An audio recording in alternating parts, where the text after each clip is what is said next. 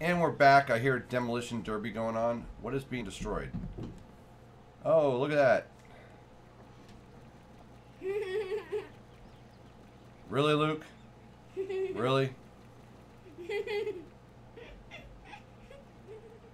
You had to do that right there. We're about to start the Bible study. And you had to do this right here. Really, Luke? Does it seem like a good idea for you? Will you get your stuff out of here? I'm trying to work. I can't even find my chair. Thank you. Good night. Oh. Well, I guess we have a water thing installed. Alright. Alright. Oh, you coming to the Bible study? Yep. My daughter's coming to the Bible study. You coming? It's cold. Well, I got the cooler on. Yes. Alright.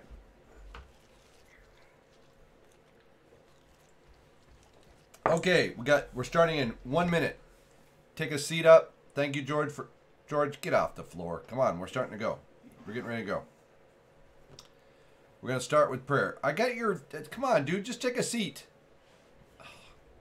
We're going to pray. This is not proper. We're about to pray behavior, mister. All right. We're going to go ahead and start. We're on lesson 4, part 2. And we're going to be talking about the preservation of the Bible. Biblical preservation. But we will start off with prayer.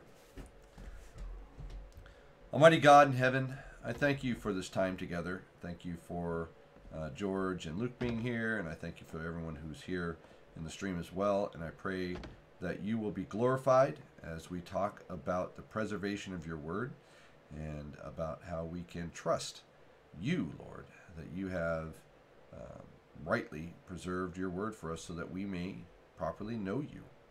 I ask that you'll help me to speak clearly and understandably for those who are here, and that they will learn about the great work that you've done in preserving your word, and about how we can have confidence in that, and how we can be standing rightly on the word of God in all that we say, all that we do, and all that we think.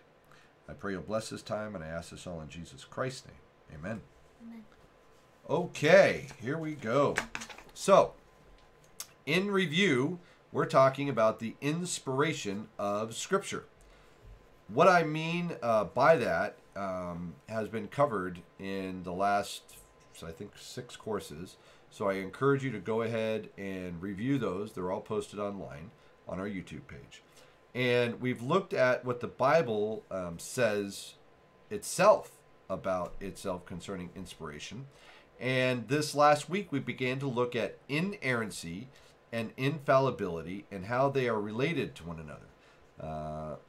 How infallibility actually is about the inability of Scripture to err, and is greater and a stronger doctrine than inerrancy. Because I can write something down that is inerrant, without error, okay? But that doesn't mean I'm infallible. So, for example, I can write down 2 plus 2 equals 4. There's no error in that. That's an inerrant statement. But that does not mean I personally am infallible. So that's why we broke those 2 words out. And infallible is a stronger doctrinal statement than inerrant. By the way, Scripture is both. It's infallible and it's inerrant. When we talked about Scripture being inerrant, it means it contains no errors, and also described it with the meaning of what infallible means. It means it cannot make an error. It's prohibited from doing that based upon the fact that it comes from God. Because we believe that God has spoken, and we believe that God cannot lie, then inerrancy is a logical conclusion of those 2 doctrines. Remember the doctrine of infallibility and the doctrine of inerrancy. If God has spoken, it must be without error. Then his word must be infallible as well. Well, now we're going to look at the doctrine of preservation of Scripture. Okay, so last week, inerrancy, infallibility. This week, has it been properly preserved? we're going to start with talking about how preservation is a biblical necessity. And by the way, as we're going through this, if you guys have questions, that's the benefit of this course. You can ask a question at any point in time. Just raise your proverbial chibi, and then we'll ask a question. Or if you're in the chat, just say, hey, here's my question. So we as Christians say that inspiration and infallibility and inerrancy does not apply to any modern translation. So I'm not talking about this when I say inspiration, infallibility, and inerrancy. Okay, it doesn't apply to this modern translation that we have. And it doesn't apply to the copies of the original documents. But this does apply to the original autographs when they were actually penned by Paul or by Peter or by John. That original penned document, that's what we're talking about, being infallible, inerrant, and being inspired. The original documents that were written by the men who were inspired to pen them, but we don't have those today. We have copies of those documents. Well, this is where the doctrine of preservation comes in. Has God preserved what was originally written? Or has it been corrupted? Has he allowed it to be corrupted over time so that people might be able to say that we have no way to know today what was written in those original documents? Is there a museum that holds some of the original documents? No, we have none of the original documents. They've all been lost to time. They were destroyed over, whatever course of events, and we do not have any of the original pen documents.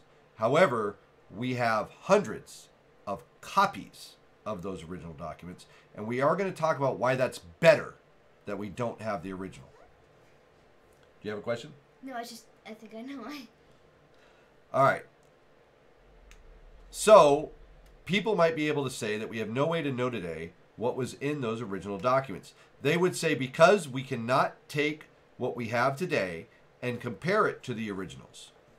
Well, this is a sword that cuts both ways, because then we can say, well, you're right, we don't have the originals, so we cannot compare what we have today with the originals, but neither can you.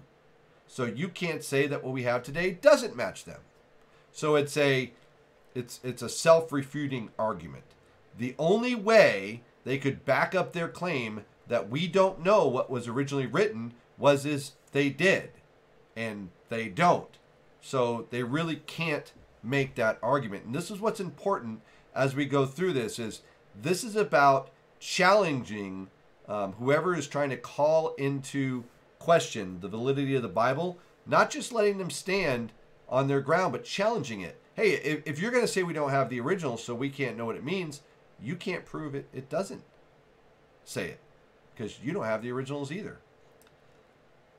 So the important question when we think about this, it is very well that we don't have the originals today, but we have exact copies of what was originally written. So then the question becomes, do we believe that God has preserved his word for us?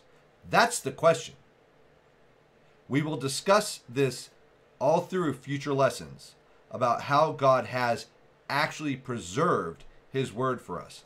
But today we're talking about what the Bible teaches concerning preserving his word.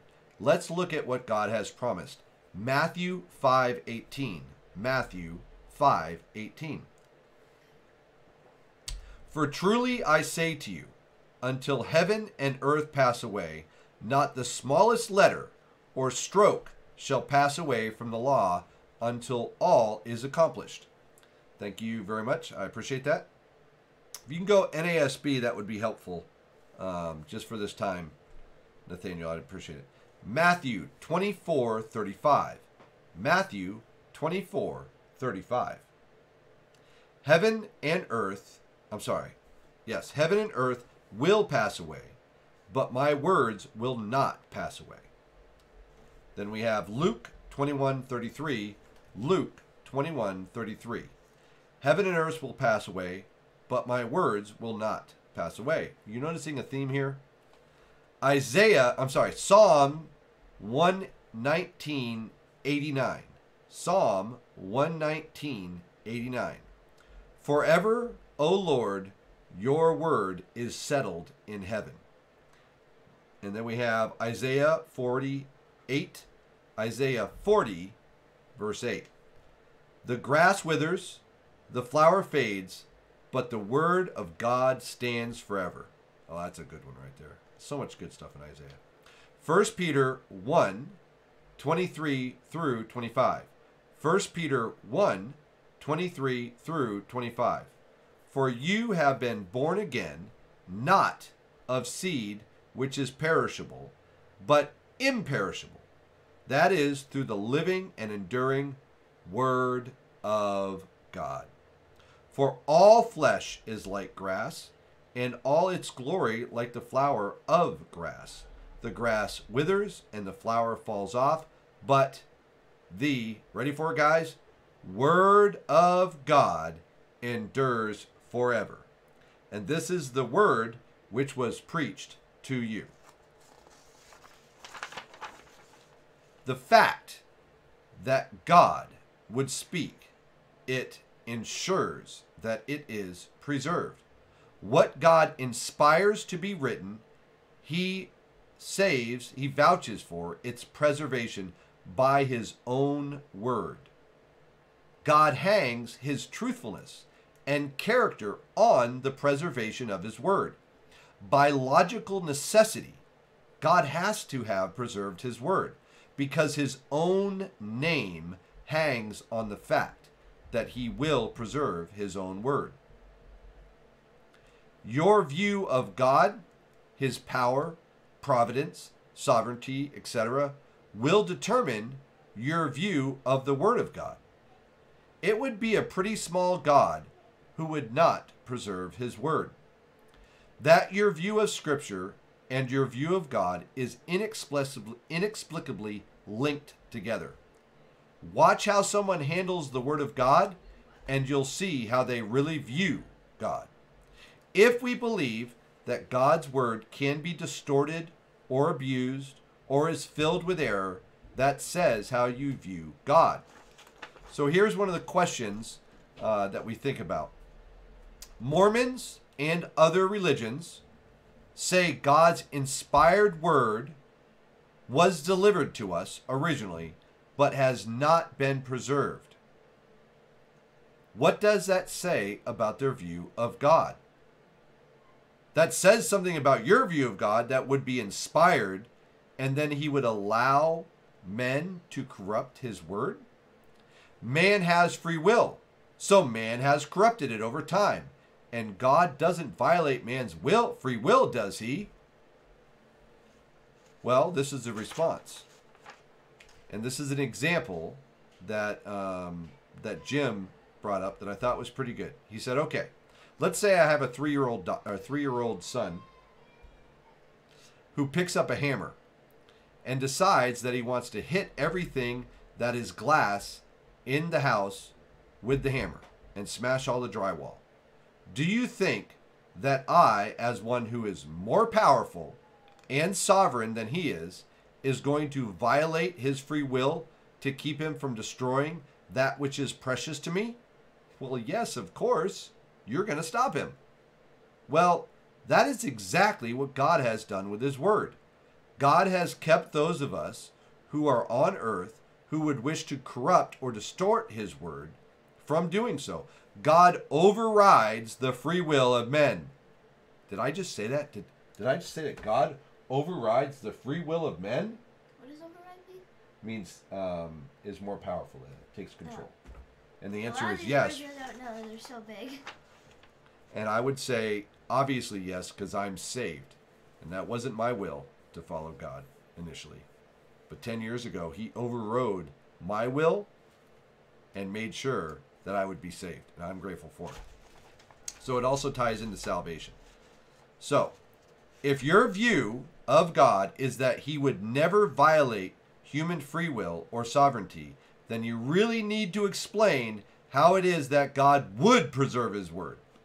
Or, I added this, how anyone would be saved. Look at emperors and many powerful men who have wanted to rid the world of God's word, and explain how it is preserved if he didn't violate our free will. Human will always bows the knee to divine sovereignty. If God intends to do something, there is no amount of human will that will overcome it. That is why the preservation of the Bible is necessary. So that's preservation of the Bible from the biblical point of view. Preservation of the Bible as a logical necessity. Preservation is a logical necessity of inspiration, and if inspiration and inerrancy is true. If God has spoken without error, then he must preserve that revelation in order to preserve his own integrity, glory, purpose, and person. And remember, revelation is the content. Revelation, the content, the actual content of the Bible. That's revelation. Okay? Inspiration is what God did to make sure his Bible was written out with inerrancy, and he is infallible. The person who wrote it wasn't infallible, but he used inspiration to make sure they wrote his inerrant word. And then illumination is what happens to us through the working of the Holy Spirit so that we will understand his word. That's what we studied in weeks past. So, God's power, providence, purpose, sovereignty guarantees preservation of his revelation.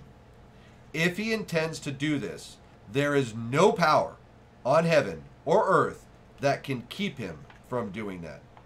It is logically necessary to preserve his own integrity. If God cannot preserve his word for whatever reason, you have a pathetically low view of God. And whatever that God is, he's not worthy to be worshipped. Arminians have a very real problem here. If God cannot override human will, he cannot guarantee the preservation of his word against human attacks. John Peter says, it says in 2 Peter that it's God's will that all will be saved. But since everyone is not saved, does that technically mean that we override God's will? That's a great question. Can we table that? Because that's an application of God's revealed will as compared to his, what's the other word? You got his revealed? Unrevealed? There you go, his unrevealed will. But that's a great question, John Peter. Let's come back to that. That's okay. After we go through this, because what you're talking about is an application of his revealed will. God says, I want this to happen in a revealed way, but obviously it doesn't happen that way because of his own providential will. Okay? So we'll talk about that. But to be clear, it's God's will, and this is gonna shock some people. It's God's will that those who have sinned against him will burn in a lake of fire forever. And it's God's will that some of those who have sinned against him, the elect, will be saved. And we will be. But God makes it clear he wants everyone to be saved. It's a free offer to everybody. And anyone, if they wanted to accept that free offer, if they repent and put their faith and trust in Jesus Christ, will be saved. The problem is, some of those people, he says, well, you want your will? Take it. It's a horrifying reality. But that's a great question. Okay. Arminians have a very real problem here. If God cannot override human will, he cannot guarantee the preservation of his word against human attacks. Mormons believe that God spoke, but that his revelation was corrupted because of human free will, and Joseph Smith and the Book of Mormons were necessary to reestablish the true faith. And it's interesting because that's also very similar to the Muslims' point of view as well. Understood, George. So, his character is revealed in Scripture. How can he be properly worshipped if a man cannot know who he, being God, who God is, because he cannot preserve his revelation of himself? I'm going to read that again. His character, being God's character, is revealed through Scripture. How can God be properly worshipped if man cannot know who God is, because God cannot preserve God's revelation of God? If he didn't, then it would mean that people later on, us, this is us now, people later on would not be able to know him in the appropriate way. God's name is at stake here. His honor, his glory is at stake if he did not preserve his word. His salvation is disclosed in Scripture. How can God ensure the salvation of the people? How can God ensure the salvation of people if we cannot know his truth because he allows it to be corrupted? And now this is a verse, 1 Peter 1:23. 1 Peter 1:23. And I think that was the one we had a minute ago. Yeah, it is. Okay, there, it's already in there. For you have been born again, not of seed which is perishable, but imperishable, that is through the living and enduring word of God. It is God's desire that his word then is the instrument of salvation of his elect. But then God allows his word to be corrupted by men, so that later on we have no idea what the original text said. Then he has undermined his own salvific purposes in the redemption of his people by allowing his word to be corrupted. So salvifically, he would not allow this to happen. You guys getting that? If God doesn't preserve his word, there's no way for us to know how to be saved. Very, very important. How do we know what the gospel is? Because God preserved his word. If he didn't, we don't know what the gospel is. We're not saved. His will is known in Scripture. How can he hold men accountable for violating his will, the law, and standards if he has not preserved the truth of that will and standards for men to obey? You catching that? If God didn't preserve the law, you shall not steal, you shall not lie. If that has not been preserved, then how can you be held accountable for breaking that law? You can't be. That's why it's logically a necessity that if he is God and he has given us his word, he has to protect it, he has to preserve it, so that when guilty sinners stand before him, they can be found guilty because they had his law. His justice, his integrity, his salvific purposes, his name, his providence, his glory, his honor, the salvation of his people, the redemption of his church, his justice, all of that hinges on the doctrine of preservation. Man cannot thwart the plan and purpose of God. So here's the conclusion. God works through his power, his sovereignty, his providence to ensure the preservation of the revelation given by inspiration. I think there's a song there somewhere. The God revealed in the Bible would inspire an inerrant revelation and work to preserve that revelation for, listen to this, all generations. All generations. Not just those back when the Bible was first delivered, but all those up till Christ's return.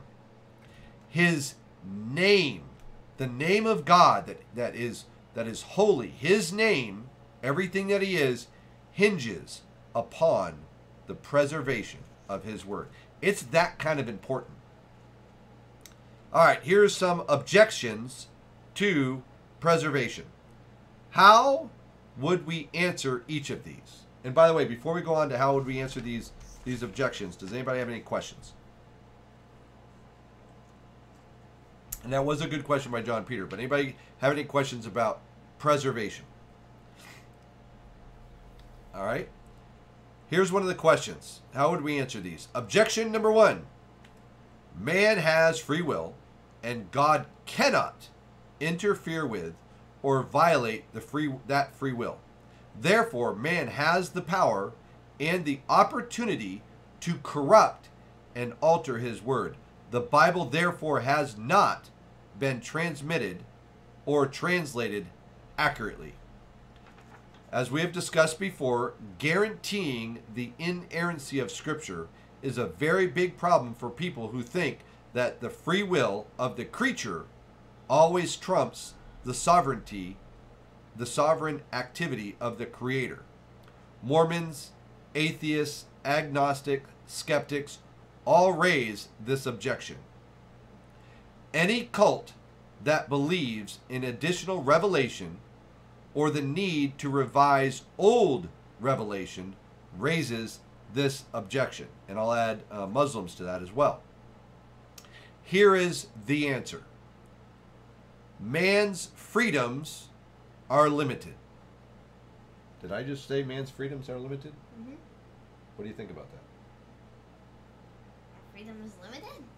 Can you go fly if you want to? Like go out there, flap your arms, jump off the roof and fly? No. Why? Because your freedom is limited. Oh, that's what it means. Yes.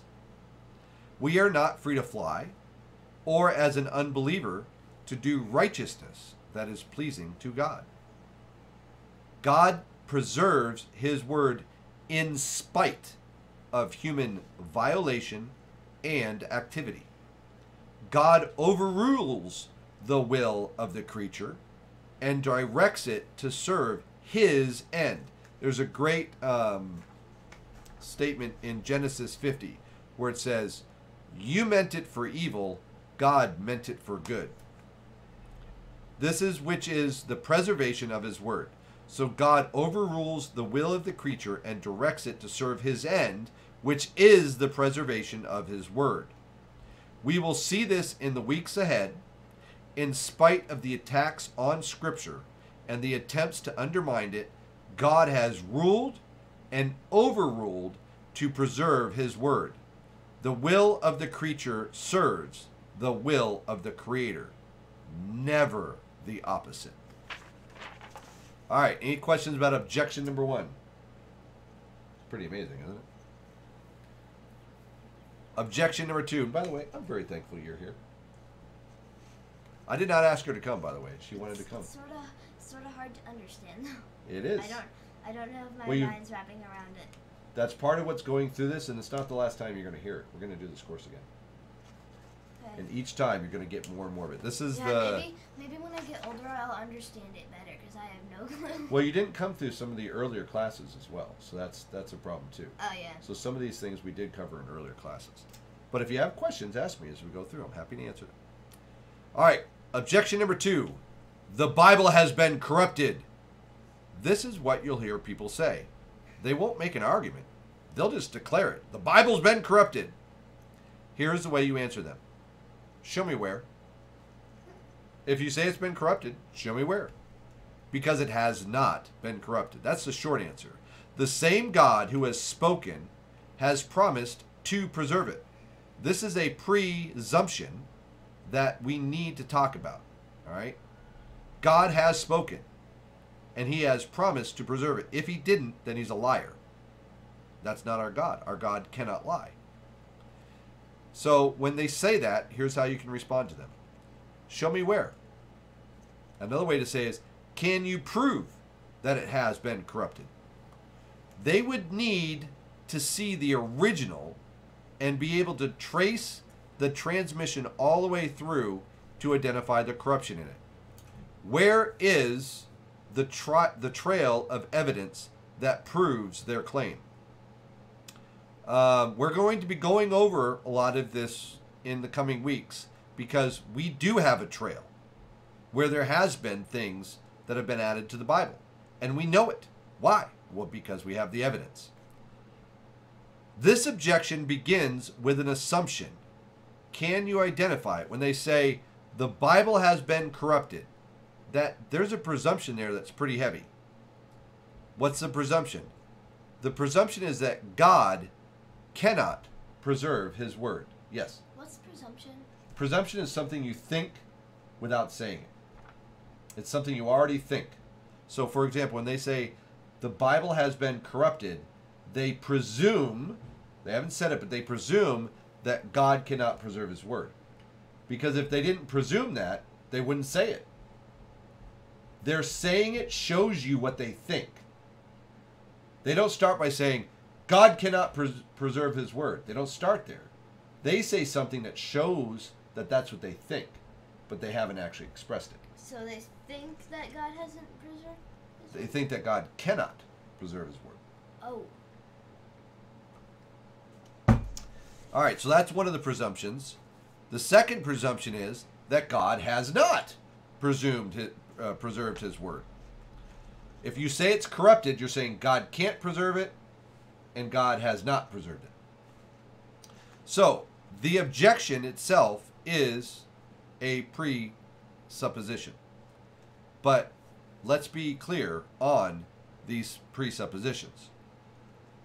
Everyone begins with presuppositions. Did I say that enough? Everyone? We all have presuppositions. A presupposition is something that you suppose to be true on the outset of the conversation. I'm presupposing several things in having this conversation. Okay, I personally, this is me, I'm presupposing the following things in this class. Number one, that truth can be known. I'm trying to teach you guys about the truth of God's word, so I'm presupposing that truth can be known. I'm also presupposing that you understand English, right? I got 7 people in here. Only a couple people have said hi, but I'm assuming that everybody who's here listening to me, that you understand English.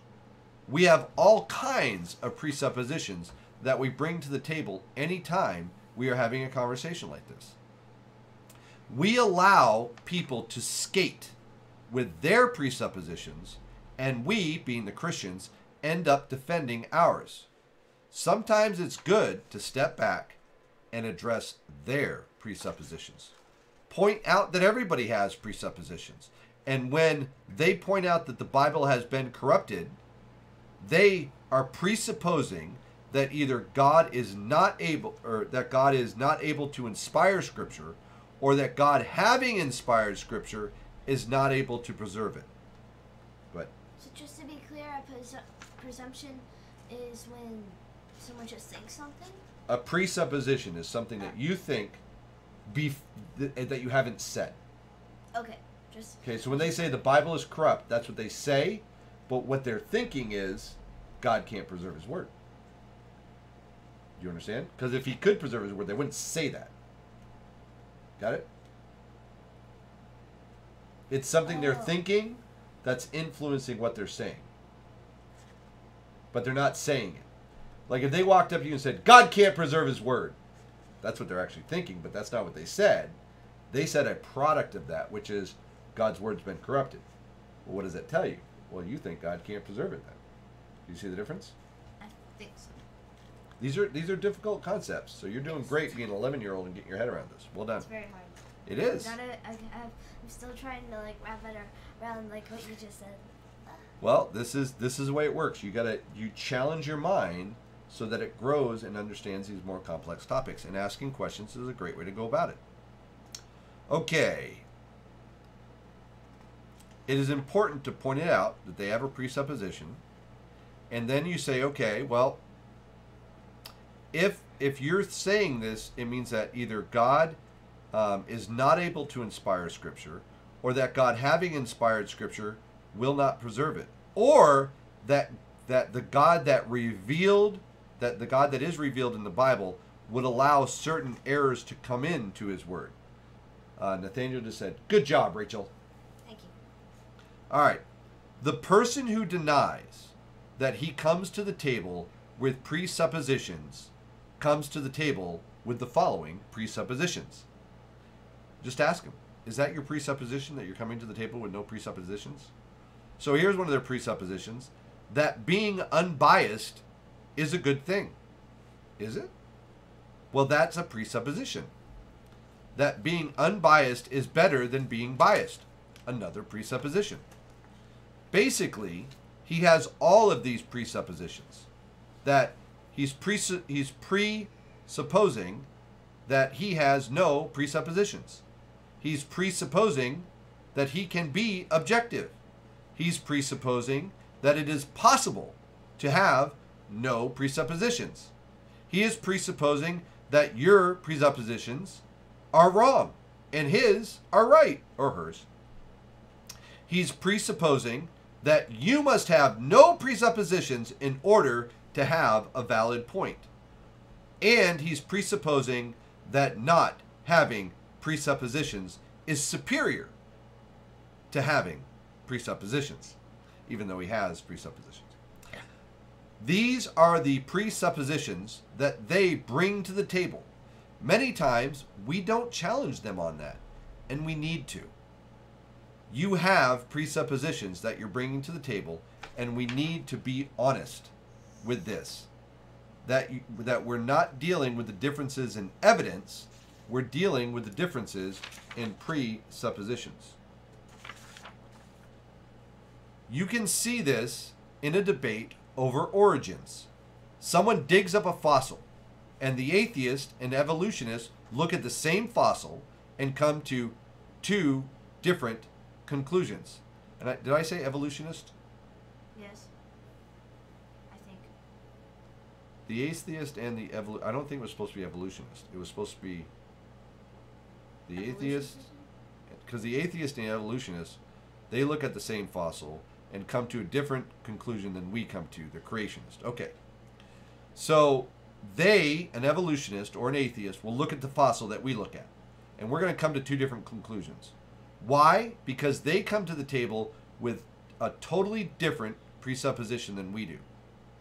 We don't have creationist evidence and evolutionist evidence.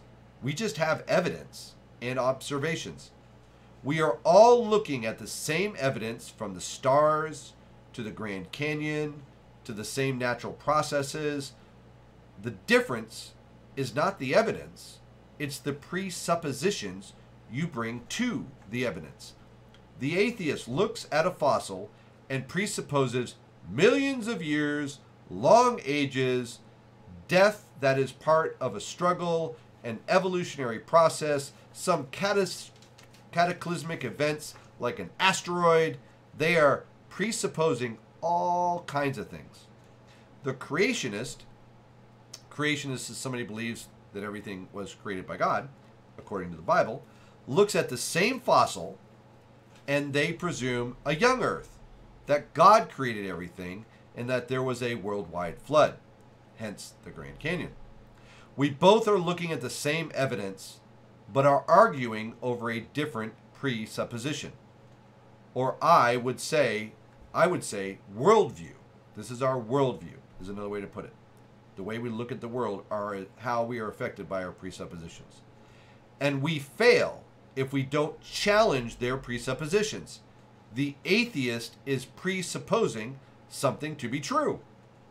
If they say you can't trust the Bible, there's errors in it, and it can't be trusted, you need to challenge their presuppositions.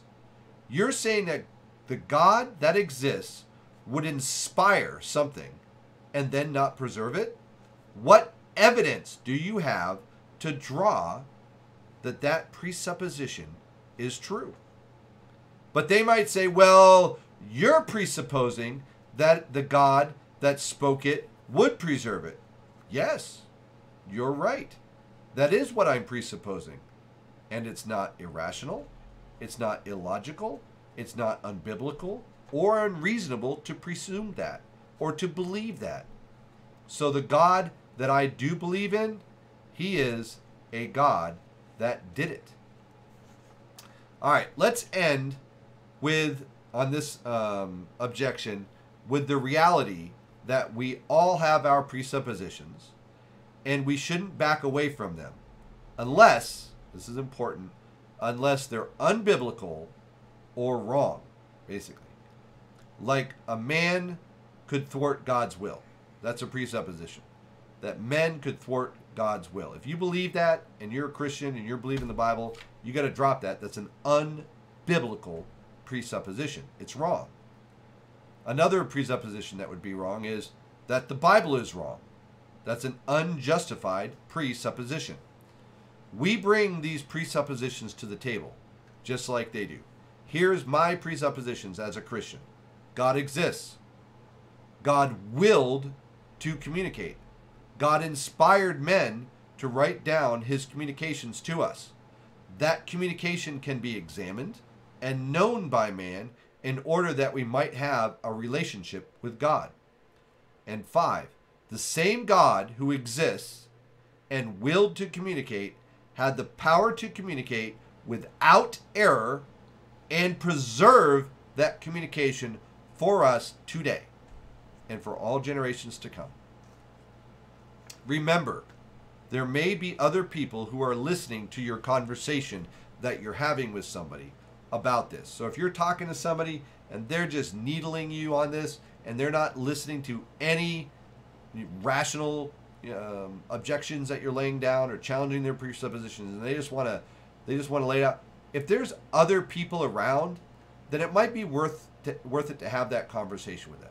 Now, mind you, if you're just talking to them and they're just completely not listening, then you might decide that it's not worth having the conversation with them. But just remember that there are other people around. What is the definition of inerrancy again? The definition of inerrancy is that there is no error in what God inspired the biblical writers to write. It is without any error. Inerrancy. Inerrant. There is no error in it. That is inerrancy. Because there's two. There's inerrant and then there's infallible. Those are the two. So inerrant means that when God inspired the biblical writers to pen the Bible, that inspiration, what they actually wrote down on the paper, there was not a single error in it. Now here's what's important. The men who wrote it were not infallible, meaning they couldn't make a mistake, because they can. But God is infallible.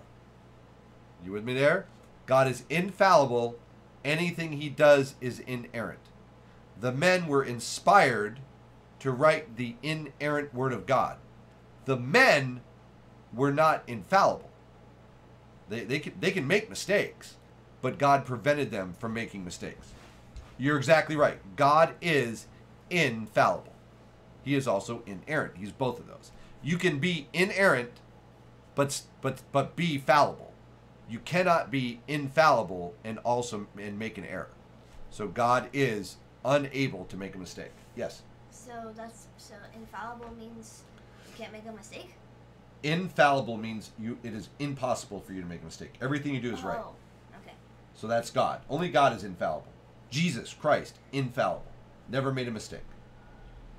Now, we as people, we are not infallible. We make mistakes. Now the question is, can we do something that doesn't have mistakes in it? There's this idea that, well, because you're fallible, because you can make mistakes, then it's impossible for you to do anything without mistakes. And that's not true. I can do something that's inerrant. 2 + 2 = 4. There's no error in that statement. But does that mean I'm perfect? No. But did I deliver something that was without any error? Totally.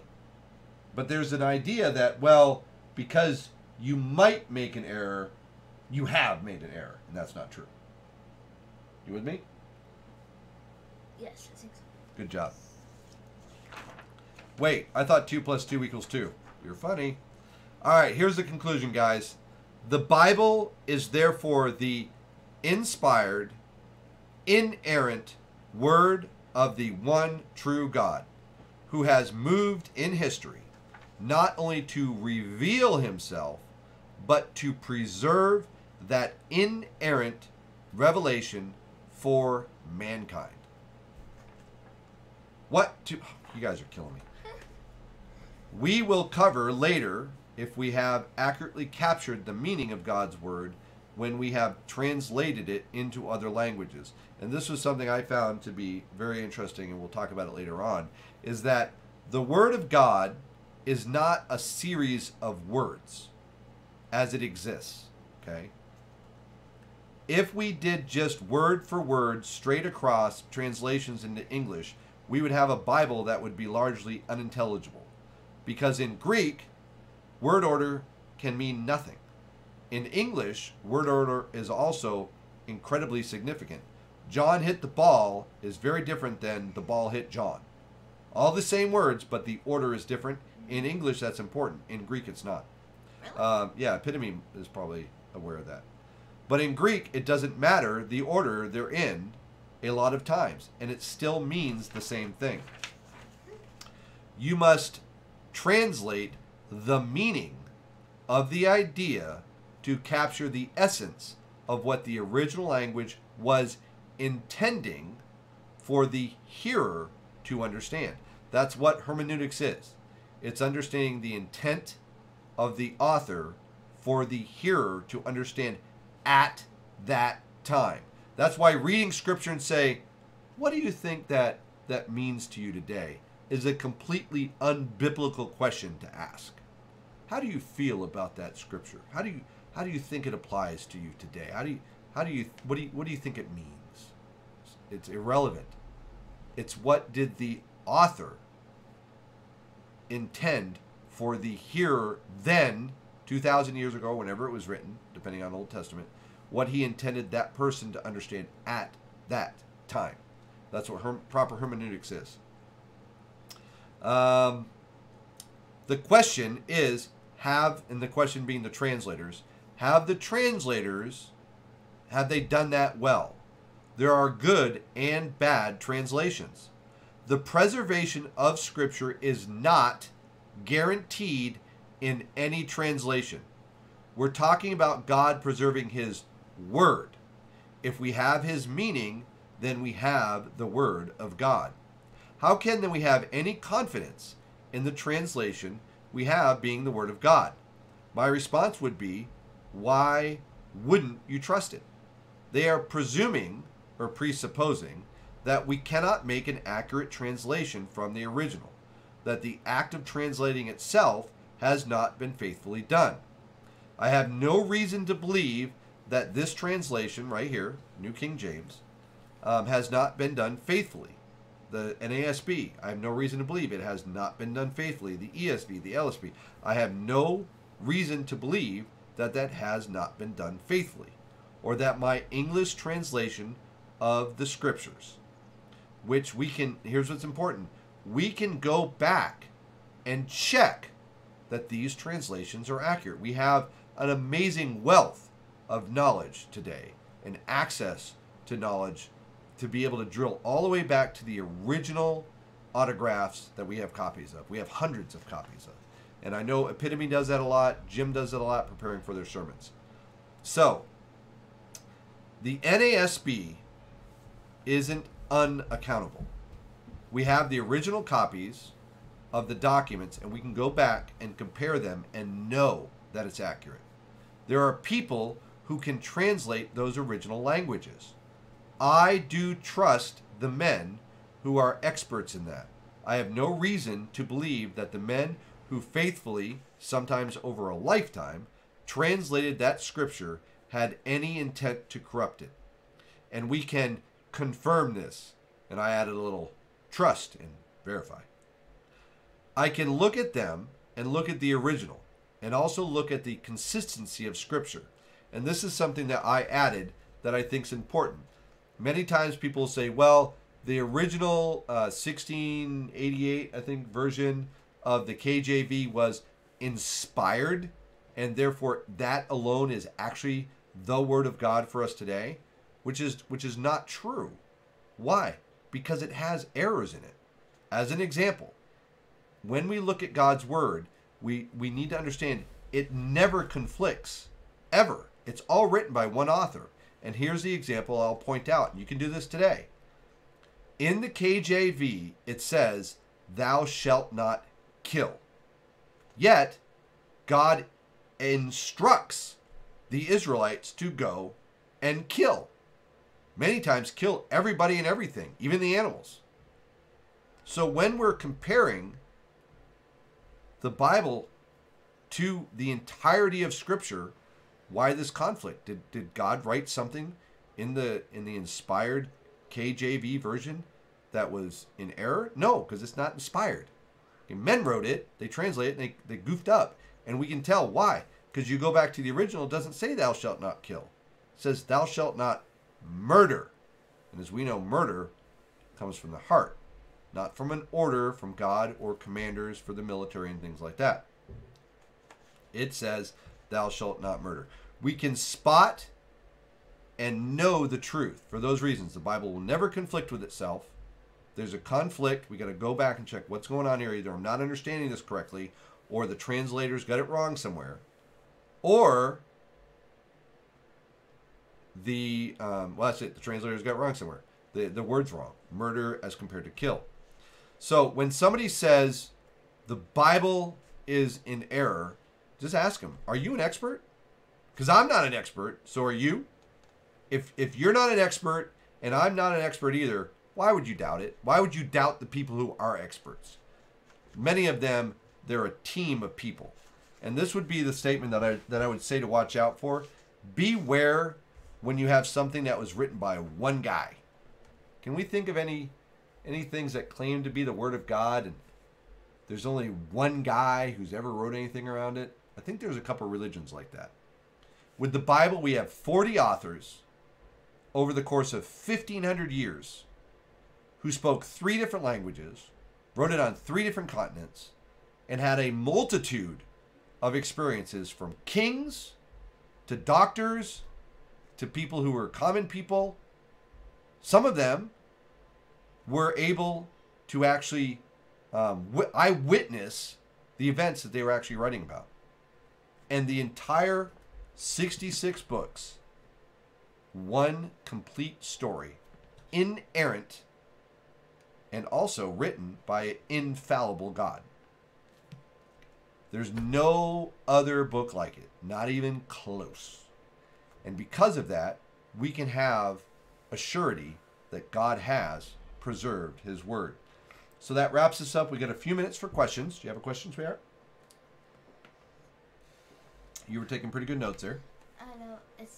I have a really hard time wrapping my head around that. That's why we're doing this. I only wrapped my head around the most simplest things I could understand. Most of that I couldn't do. Well, that's why we do this. When we're looking at going through these classes, it's to challenge you.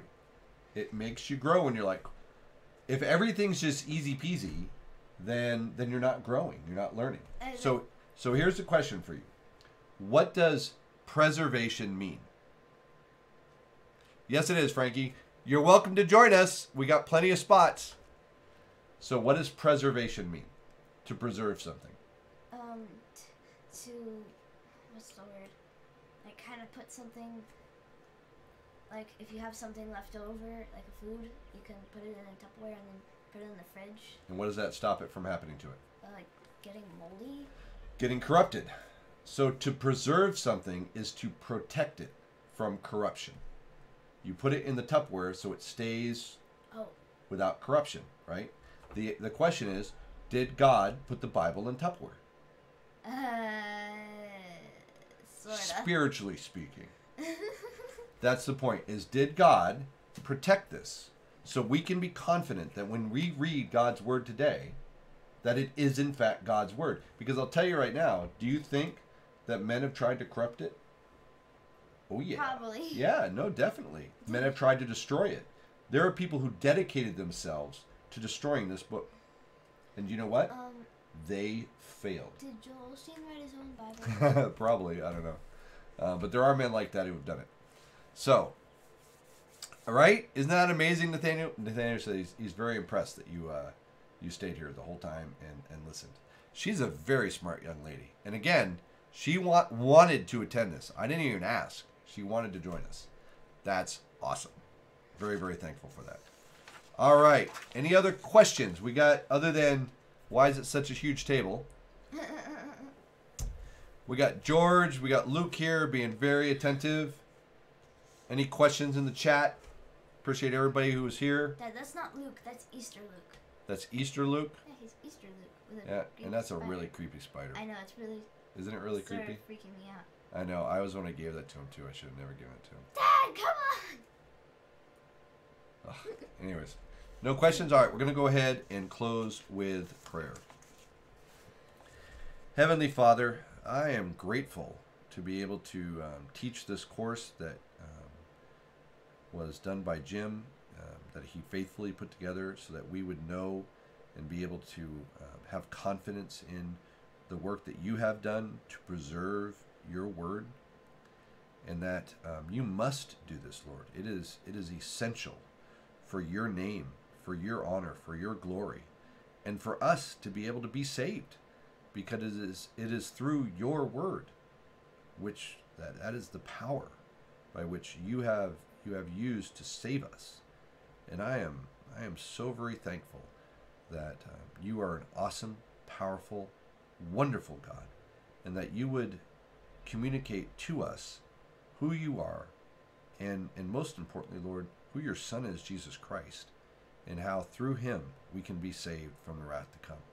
And we can have confidence in that because you have given us your word without error, and you have protected your word through the generations, and you will always protect your word. We will have it forever and be able to be confident in it. And I am grateful for that, Lord. I pray and great thanks for everybody who's been here today. I hope, even though there was a lot of information covered here, that this was helpful. And I pray this all in Jesus Christ's name, our King and Savior, and my hero. Amen. Amen. Thank you, everybody, for coming. Amen, amen. Amen. All right. We'll close out with those two verses again. Did We you got- purposely write those today? Yeah. Okay. Put them every time. Heaven and earth will pass away, but my words will not pass away.